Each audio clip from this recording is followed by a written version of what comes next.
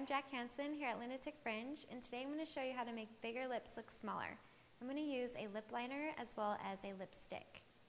In order to make bigger lips look smaller, you're going to want to stay away from glosses or anything too shiny, as well as dramatic colors, anything that's really going to make your lips pop out, as well as darker colors. You're going to want to try and stick with more of a neutral shade. And when you're choosing lip colors, make sure that you're using a color that's matching the blush that you're using. So we're going to start with our lip liner. And this will just ensure that our lipstick is going to stay on.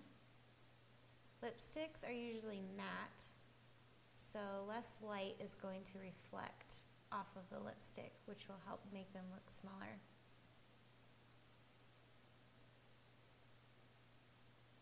This is just a really neutral shade,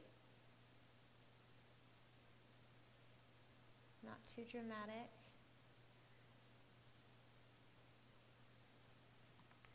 And then with your lipstick, make sure that you're choosing a shade that matches your lip liner.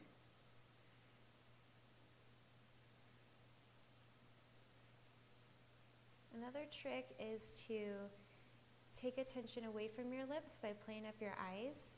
You can use bright colors on your eyes to make them pop a little bit.